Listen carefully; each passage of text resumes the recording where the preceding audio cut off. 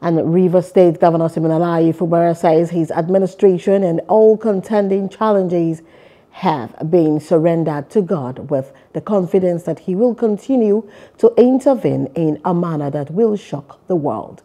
Governor Fubara gave the remarks shortly after swearing in the Chief of Staff, Government House, and 5 special advisors at the executive chambers of Government House in Port Harcourt. The governor urged them to see their appointment as a call to duty, rise to the occasion of adding value to governance, and demonstrate that they are truly credible men of the state. Don't use this position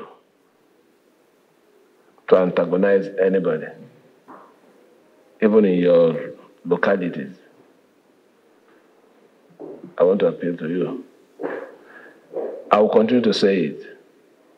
What God cannot do does not exist. That you succeed in battle is not because of your power. It's the grace of God. And when God says it will not happen again, wherever you are, it ceases from that moment. I'm not appointing you today because I want you to go to your area and start fighting. No. We have surrendered our situation to God. Do what you know that is right. Support the government in the way that will promote the image of our government.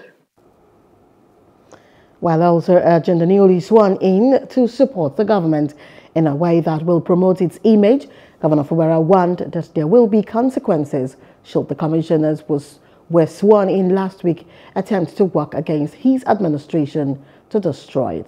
The newly sworn-in Chief of Staff and some special advisors thanked the governor for giving them the opportunity to serve the state and pledged to support the administration with their wealth of experience in development of the state.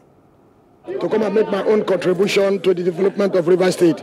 Even when I do not know the office I will be assigned to, but whatever office that I'll be assigned to, I have the capacity, the wealth of experience to improve on whatever thing that is on ground. I believe in the charge of the governor. Governance is not about antagonizing people.